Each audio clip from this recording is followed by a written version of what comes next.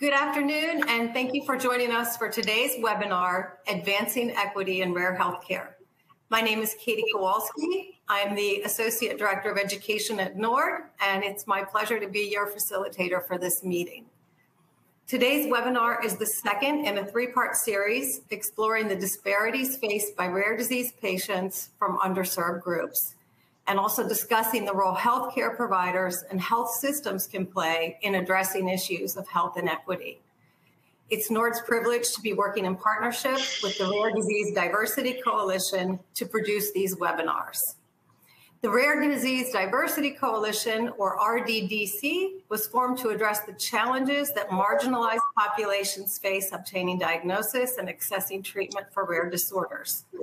The coalition was started by the Black Women's Health Imperative, and its membership is comprised of healthcare nonprofits, patient advocacy groups, and industry experts. The RDDC aims to educate and empower rare disease patients of color, reduce the time between the onset of symptoms and diagnosis, and eliminate racial bias. We thank you, RDDC, for your contributions and your support. Before we begin, I'd like to share a brief announcement. Rare Disease Day, February 28th, 2022 is just around the corner. On Monday, February 28th, NORD will host a community gathering at 1:30 to 2:30 p.m. Eastern Time online.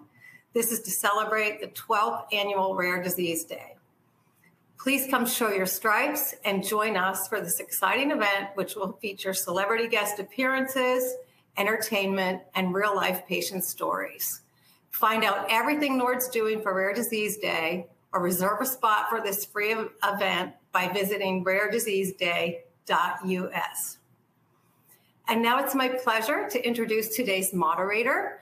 Dr. LaTanya Washington is the Vice President and Chief Medical Officer of Methodist North Hospital, where she leads medical affairs, medical staff recruitment, and patient care. She's also the president of Bluff City Medical Society, a premier organization for physicians of colors in the Memphis metropolitan area. Dr. Washington is board certified in internal medicine and pediatrics and has held clinical roles in primary care, urgent care, emergency medicine, and hospital medicine, caring for both adult and pediatric patients. She's an active contributor and supporter of the Rare Disease Diversity Coalition. We welcome you, Dr. Washington, and thank you so much for being with us today.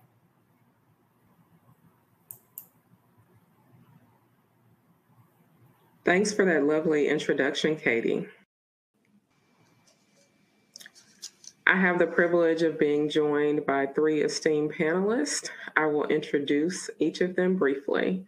Dr. David Acosta is the Chief Diversity and Inclusion Officer at the American Association of Medical Colleges.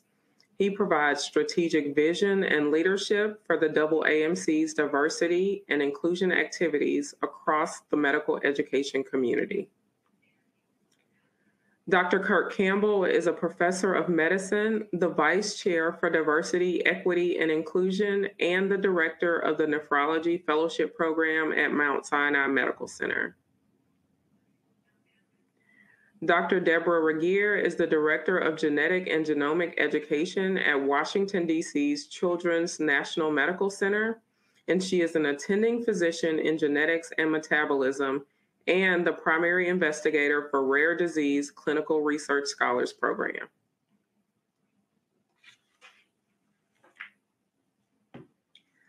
So I'm so excited that we'll have an opportunity to talk today about advancing equity in rare healthcare. We have a number of questions for our esteemed panelists, and this promises to be a rich conversation. So let's get started. So I'll start with Dr. Campbell. This question is for you. So Dr. Campbell, we understand that diversity is for more than diversity's sake. The point of encouraging diversity in hospitals or medical schools is not to have a diverse hospital or a diverse medical school, but rather it is to have a better hospital or medical school. Can you comment on how diversity will enhance the patient experience and the quality of care? Yeah, thanks so much, Dr. Washington. That's a great question. And I think that We've learned from outside the healthcare sector and outside of medical schools that entities in the corporate world, in corporate America, that are more diverse and inclusive do better. They're more successful, right? We know that market share increases, teamwork and team cohesion are better. And ultimately, the mission of organizations across the professional sphere are more likely to be fulfilled, right, if they are diverse, equitable, and inclusive. And I think in the healthcare setting and in academic medicine, it's really no exception. We know that there are some patients that, for example, require more resources, more time, right, in order to ensure that we have equitable outcomes in a clinical setting. And then identifying barriers to care for certain populations is crucially important. Otherwise, we're going to leave some patients behind, right? When we're educating the next generation of physicians, whether we're talking about folks in medical school or in residency or fellowship training, we also need to make sure that we have a workforce, right, that's responsive to the needs of the community. And in that sense, we need to make sure we're recruiting our classes effectively and training physicians appropriately to deliver culturally competent and humble care for the populations they ultimately serve. On the research end, right, we obviously need to develop, new drugs and devices to improve the health of our population, and we need to make sure we're identifying and developing these innovative approaches that will reach all sectors of the population, right? We know that the differences in drug metabolism, right, based on ancestry, for example. We know that there's special genetic diseases, right, that might be amenable to precision therapeutics and gene editing, for example. We obviously need to have an inclusive approach to our research approaches and work as well. So I think whatever we're thinking about clinical care education or scientific inquiry, it's very important to be diverse, equitable, and inclusive. Absolutely. Thanks so much for that input. So really kind of shifting gears and talking about medical education. Dr. Acosta, can you talk to us a little bit about what the current demographics are in U.S. medical school enrollment, and what are the percentages of individuals that are considered underrepresented in medicine, and how actually medical schools can promote more diversity in their enrollees? For 2021. When we break it down to different demographic variables, such as when we look at the gender, we find that women, for the third consecutive year, make up the majority of applicants to medical school. Right now, they make up around 57% of all the applicants to medical school. And for those that get accepted for the third year in a row as well, they make up the majority of those that actually matriculated or got into medical school at 55.5% actually gotten into medical school. So if I break it down by race and ethnicity, what we find is a couple of things that I think are really pertinent for today's discussion as well. When we look at the number of Black and African American applicants in 2021, we also saw an increase, which we're very excited about because we haven't seen this much of an increase in quite some time. There's a total of 7,331 applicants that were Black and African American, and that was up from about 5,100 applicants a lot of attention to. When we look at the number of Hispanic Latino applicants in 2021, that also increased from 2020. It went from 5,820 applicants to 7,280 in 2021.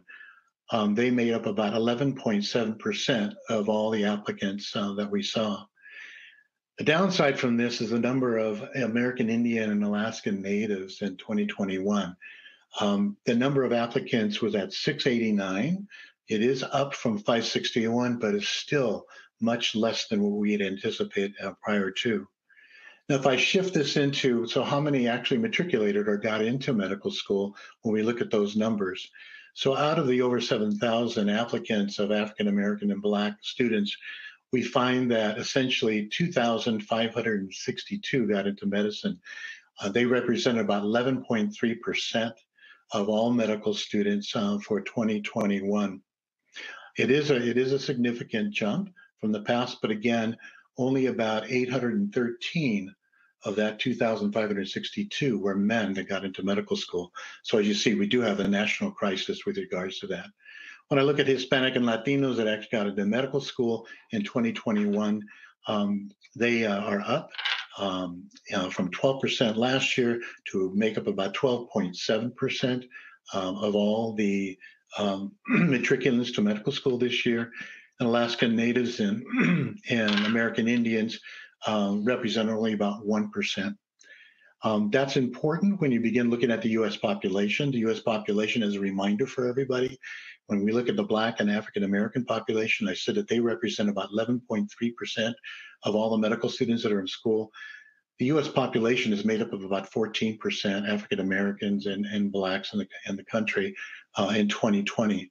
For Latinos, they make up about 18.7% of the U.S. population. And as a reminder, they represent only about 12% in medical school. And American Indian and Alaska Natives represent about 2% of the U.S. population.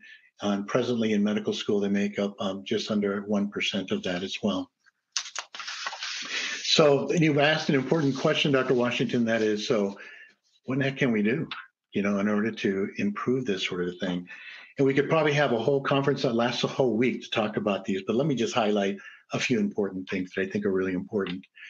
I think number one on top of my list is that we have to ensure and increase the number of Black, Indigenous, and people of color faculty, role models, and mentors.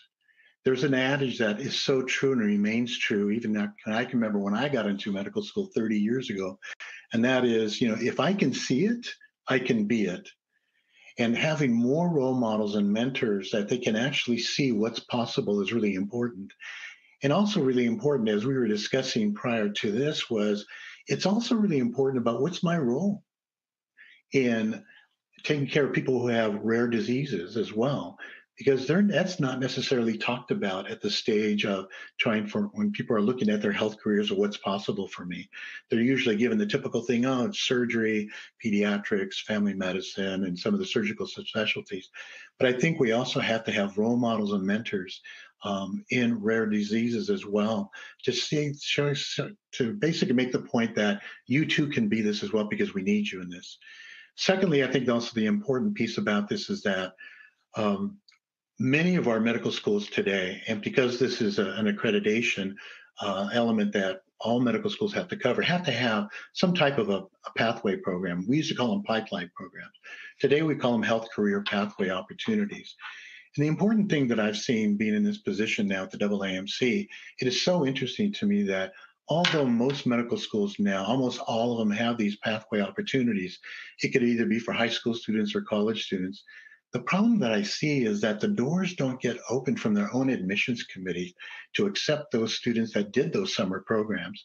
You're finding some of these programs get into other prestigious medical schools elsewhere in the country, but are not getting into the particular school or institution that they did the pathway program at. And these are usually local kids, regional kids as well. I should say students. I'm showing my age here. Had respect for them. Again, I think it's really important that admissions begin to have open doors for those pathway students as well. Thirdly, you've heard about a holistic review process and admissions. This is, again, most of these schools need to adopt that holistic review process and be able to think about the students' assets rather than their deficits. How do we tap their talent potential? Because word will get out once they know an institution is interested in who I am as a person and what assets I bring to the table as opposed to what deficits I bring will make a difference for these students as well. I think we also have to ensure, lastly, that all of our learning environments and all of our medical institutions really look at trying to become an equitable, inclusive, and an anti-racist learning environment. Again, most of the students rely on each other when they hear stories about certain institutions. And so, number one, I think we got to change that mindset that some of our faculty have and eliminate this presumed incompetence mindset that some of our faculty actually have about our URIM students and the associated consciousness and unconscious biases that they maintain. For example, such as, oh, you went to a community college. Oh, you're from a post-baccalaureate background, so you must not be as smart as some of the other students that we take. We have to change that mindset. I think that becomes really important.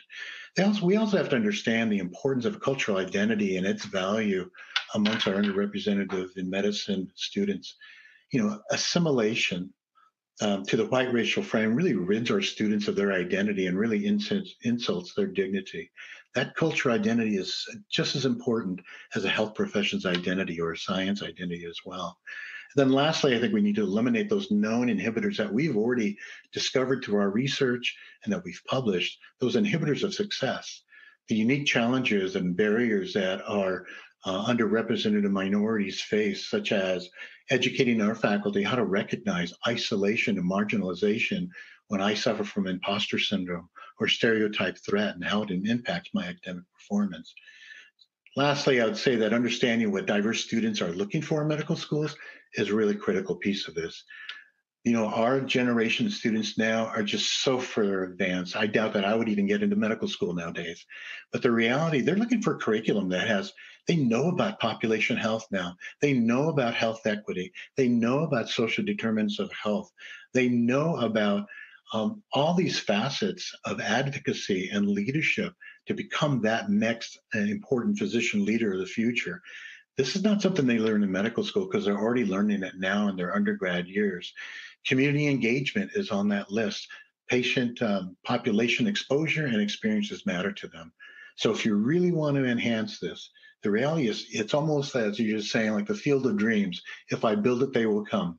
Pay attention to what they're really looking for. And more importantly, move your institution to be able to provide these types of experiences for them. Dr. Acosta, you touched on so many different topics there. I mean, as you mentioned, we can talk a whole day, probably multiple days, about some of the topics you just talked about. But I do want to pull out a little bit more information talk to us a bit about what U.S. medical schools are doing about health equity, how they're addressing that in their curriculum. And if the professors are being taught about implicit biases and anti-racism practice, and if not, what more can be done to improve that? Great. More exciting news. I probably would not have been saying this 10 years ago, but one of the things that excites me from the work that I'm doing right now is the fact that, and keeps me involved, is that things are changing, for the better in medical education. And it's been changing over years. The seminal events like the George Floyd murder and the Black Lives Matter movement and the pandemic itself, these have had major impact on curricular change. And it's really due to this new generation of students that I'm talking about. And their insistence of making transformational change in our curriculum and actually making some demands of our medical school deans of we need to become physician leaders and advocates in the future for our patients. We need this. And that's what we've needed. The other thing that has changed over the last 10 years is our accreditation standards for medical schools that license us to become medical schools. They really have assisted us in helping this curriculum change as well. For example, there's an accreditation element called 6.6 that really addresses that the curriculum must have and contain service learning opportunities and community service, for all of our medical students. They have to have that in order to graduate. Element 7.5 says you also need to address social problems such as access to care. Element number 7.6 which states it out as cultural competence and health care disparities must be addressed or we will cite you. Those are the things that make a large difference for medical schools. So here's the good news. And so in preparing for this talk, I was looking at the AAMC over the last several years now have had a robust system in trying to do a curriculum inventory. And in 2021, I'm happy to say the following. When we asked how many of the schools either have an elective or required clerkship courses on cultural competency, over 98% of our member medical schools, that's over 155 in the United States, 98% says, yes, we do this in the preclinical years, and 97% say we also do it in the clinical years as well. Social determinants of health, 98% do it in the preclinical years, and 93.5% do it in the clinical years. And we measured that for the first time, started in 2020. So looking for the future and see how that may change. Population health, 95.4%. We just started measuring that in 2019. Health disparities, we've been measuring it since about 2012. Today, 98.7% of our schools say in the preclinical strips we introduce it and we maintain it 90% of the time in our clinical clerkships as well. Even systemic racism, especially with our racial reckoning in our country paid attention to this now.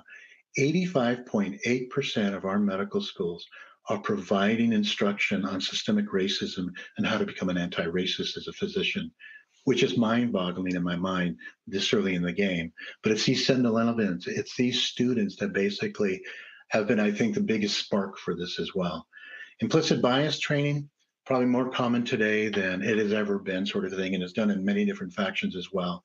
Now, I know there's admissions committees out there that are demanding, if you're going to be on an admissions committee, you must undergo unconscious bias training. If you're on a search committee for a new faculty member or an administrator or a new dean, you must also participate and get trained on unconscious bias training. Medical school has also incorporated into their standardized patient courses as well, especially in the introduction to clinical medicine that we call doctoring. And they start in the first year. They get unconscious bias training from the get-go, and it's maintained throughout. I remember when I was teaching Doctoring 3, which is working with very closely with the students as they just enter the wards as well. We use standardized patient, and again, there was many incidences in where people had showed their conscious bias and their unconscious bias as standardized patients to see, and they were able to discuss it and see if some of the training that these students had in their earlier years, pays off in those years as well. Lastly, I'll say one of the things where the AAMC has helped out is we have just developed and published a set of equity, diversity, and inclusion competencies and milestones for the continuum, from medical students to residents to community-based physicians. The intent of these competencies is that competencies will supposed to and should assist our medical educators in designing curricular content. The last piece that goes along with this is the AAMC has a group called the Medical Education Senior Leaders. They've developed a roadmap for other medical educators at all of our institutions that will help combat racism in medical education, and that's entitled Creating Action to Eliminate Racism in Medical Education. So our hope, next time we report on this, is down the line, we can report on the outcomes to see if it makes a difference, if we change attitude, behavior, knowledge, and skills, and maybe advocacy to the future as well. So as you can tell from my voice, I'm looking up for the future. So. Thanks so much. That certainly is promising for our future physicians that are coming along. I do want to shift the conversation to Dr. Regier and talk a little bit more about diversity and inclusion in our hospitals and health systems. Tell me what hospitals and health systems can do to promote diversity and inclusion. Well, I love what Dr. Acosta already brought up is a lot of these items that are happening through the AAMC and through accreditation of medical schools are also happening through accreditation for training programs, whether it's residency, fellowship training programs, and also at the hospital level. But I think that, we talk about cultural competency, and I think in a lot of hospitals, we're starting to think about what does cultural humility look like? How do we retrain people that are excellent physicians to rethink about what is cultural? This idea of implicit bias that Dr. Acosta brought up is how do we implement that? How do we stay humble in our everyday lives? How do we implement these things and make changes and say, okay, how do I make it a good change? So I think that is some of, I like to use the term trickle up effect from the medical students and the actions that are happening in the medical school going throughout healthcare, saying, what have we missed? Where do we need to retrain how we think? How do we stay humble as we continue to learn? So I think that's one of the really exciting things that's happening is this, let's change from being culturally competent to realizing culture is going to continue to change. Every family, every patient we deal with, there's no such thing as two people having exactly the same culture, in my opinion. That's why cultural humility is so essential, because every case is unique and different, and we have to be willing to listen and learn in every single one of those situations. So that's what I'm so excited to see in the healthcare systems around the country. Absolutely. So we've talked about the medical schools, we've talked about the hospitals and health systems. So let's get into kind of the meat and potatoes. So let's talk about the physicians caring for patients. Like, how do we ensure that they are culturally sensitive when they're interacting with patients that are maybe different racially or different ethnically from the physicians that are caring for them? Any input there, Dr. Regier and Dr. Campbell? Well, I'll start, because I think it's so hard, because, I want to be a culturally excellent physician. I want to be culturally humble, but if I don't know, if I'm not asking the questions, I don't know what I don't know. So how do we help people get a little bit of what they don't know? So one of the things that, at least within the rare disease world, we're trying to think about is, we know that the individuals with especially a dysmorphic syndrome, so syndromes where they can have different facial characteristics or features, depending on your ethnic background, those kids can look different than other kids. But if you look at all of our textbooks, over 90% of our patients are white females. So we have gone through generations of teaching physicians what Down syndrome looks like as a white girl. So what we're trying to do is represent these images, even something as simple as, what does the syndrome look like if you're not a white Caucasian female?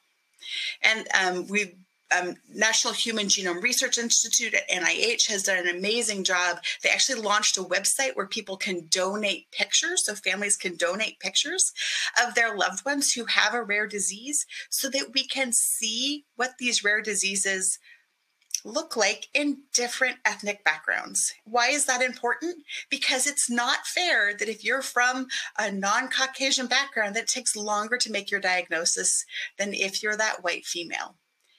When I train residents, pediatrics, medical students, because they have always seen these same pictures, we have to expand their horizons. We have to teach them, what does it mean to be culturally humble? It means you're willing to look at the website. You're willing to look at pictures in a different way. You're willing to look at things in a different way. So I think that's just one example of how we can do that. And I'm going to turn over to Dr. Campbell. I'm sure he's got even more examples. No, I think Dr. Regier summed it up quite well. I think the cultural humility aspect is quite important. That's really, focusing on that self-awareness and self-reflection that the providers must have. As Dr. Regier mentioned, it's really a lifelong process, understanding, that some of the challenges patients will face and patient characteristics will change over time, right? And we can't be rigid and the way we train the next generation of physicians, particularly to appropriately care for patients with rare disease. We absolutely have to view it as a part of continuing medical education, right? And all physicians are required to engage in that process of continuous education, right? When medical school ends, when residency fellowship training ends, that's not it, right? There's a lifelong learning process, and the art of medicine is a crucial component of that. So I think, a lot of it is the personal responsibility of the physicians, but also the environments in which they work, the accreditation bodies, partnering with advocacy organizations like NORD and others.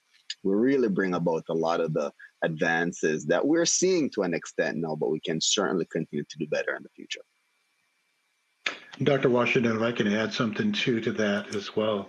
To piggyback on them, I think at this stage of the game where we're at is that we have to also learn how to take pause, to really listen to the patient and ask, and straying away from the review systems, not saying ignore them, but straying away from the standardized questions that we always ask as we interrupt our patients every 18 seconds to answer the review systems, but simply ask the patient, what do you understand of your condition, or what do you understand of why you're getting sick now? What are you worried about? do I need to know? What's your belief about your disorder that you have, or your condition, or the symptoms you have? Have you run across this before? Is there somebody in your family that's had this before that you're really concerned about in that sense? And if so, do you think there's a suggested treatment that you would like to try that you're not telling me, that I need to really open my eyes and hear what you have to say? So that's part of cultural humility and getting back to using what I remember all of us were taught in our earlier years with the Kleinman's questions, and there's a whole sundry of these things, of getting back to those open-ended questions that allows our patients to feel safe, to trust that space, and to really tell us what it is. And also so that they're not fearful of telling us about maybe some cultural bound syndrome.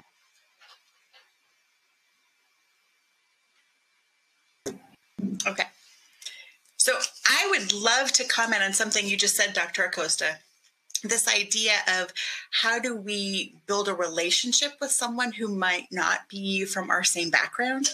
And this idea of what does quality of life look like to them? What does that even look like? What would that mean? Is it a medication? Is it a treatment? Is it a cure? Is it not seeing a physician and being left alone?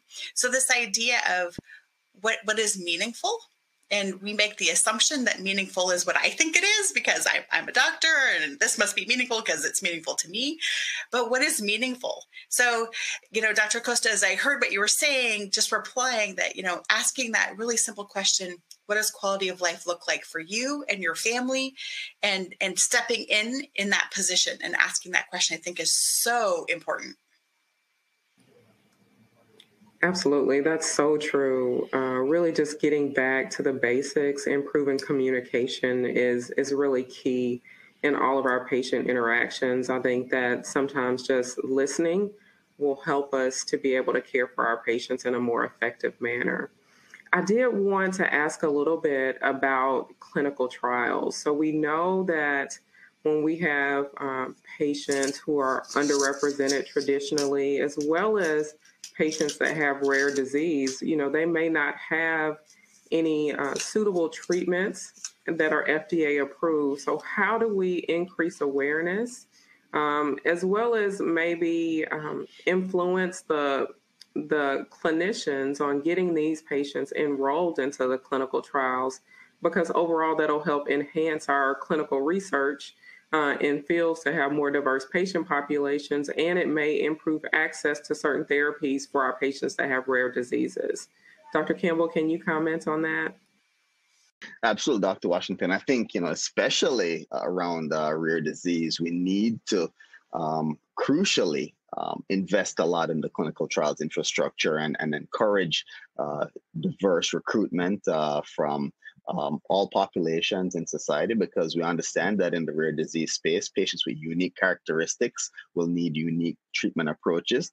And we've seen when we do some subgroup analyses from some of the higher profile studies in the rare disease space, there are differences, right, based on ethnicity and some of the efficacy and safety profiles of some of the medications, right? So I think it is important that the clinical trial infrastructure, inclusion characteristics really fit the needs of the population. I think we have to really understand some of the barriers to diverse clinical trial enrollment. And there have been many studies, looking at some of the factors, including mistrust, some of the difficulties with time and availability, resources available for travel, for example, folks having to travel long distances to get to study sites. I think there's a lack of awareness on the part of providers oftentimes about trial opportunities, and on the part of patients about what being in a clinical trial will actually entail. So it really requires a proactive concerted effort, and some of it may require legislation. I know that NEFCURE and other entities have been looking at incentivizing efforts to advance therapeutics in the rare kidney space, for example. I know the Food and Drug Administration put out a toolkit, right, to guide sponsors on how to recruit more effectively and appropriately into trials, because it's important across the spectrum of healthcare, and it's a major issue that we have to confront. The clinical trial population just does not reflect the demographics of society, in both rare and common diseases. So I think there's a lot more that we need to do. Dr. Washington, I would also add that, again, this is an important role for our community liaisons as well, that have important roles within their community to really get past that distrust, to basically facilitate those conversations of the historical trauma that some of our communities may have experienced with our academic and our health centers, our medical centers, to help them kind of pave that way. The trusted individual who's that community liaison, who may even serve as a patient navigator or a promotora in the Latino communities, again, are really instrumental. And we as physicians probably don't use them enough and know the value that they have in order to bridge that gap. And so develop that relationship is also really critical. I definitely agree with that. I think that what we really should be doing is definitely improving that communication, but understanding that having those conversations in communities, having those conversations one-on-one could be so impactful really for generations to come, because we're talking about historical mistrust, but we have to understand that that's not going to change overnight. And so having an interaction with one patient and them having a positive interaction with a physician, they'll go back and talk to their family members about that. And that can actually change the viewpoint of generations to come. You know, we know that we have certain patients that won't receive certain therapies because their parents or grandparents didn't want to receive those therapies. And so we're really looking at breaking down those barriers. Dr. Regier, I did want to just talk about one more thing. You know, we talk about diversity and inclusion, and often we think about that's talking about a specific racial or ethnic group. And I know you deal a lot with patients that have rare diseases. And so talk a little bit about the patients you encounter in your day-to-day work that may look different, as you spoke about earlier, but they may also have like mobility impairments, sight or hearing impairments, and how we can work to make those patients really feel included and feel valued in our population. Well, and I think it's so important if we contemplate what we were talking about having cultural humility, it goes to this venue completely. You know, when I meet with a teenager who has dysmorphic features, I sit and I just talk to her and I say, tell me what it's like to go to school. Tell me where you're struggling. What's hard? What's going okay? You know, I had one lovely young woman who said, I just love wearing a mask because no one sees how my chin looks different than everyone else. And I was like, okay, I'm going to write you a note saying you have to stay in a mask for at least another year. You know, what can we do to help people feel as included as they can be? And I think so much of that, again, goes into cultural humility and just thinking every visit, every time, what can I do? What can I do to be as open as I can be to hear what they're saying? Absolutely. So I know that our time is coming to a close. I just want to kind of end and saying, you know, we really understand that health equity is a continuous practice. There's no singular act that we can do to make health equitable for everyone. And with that being said, what can we do as healthcare professionals to make rare disease healthcare, but also all of healthcare, more equitable?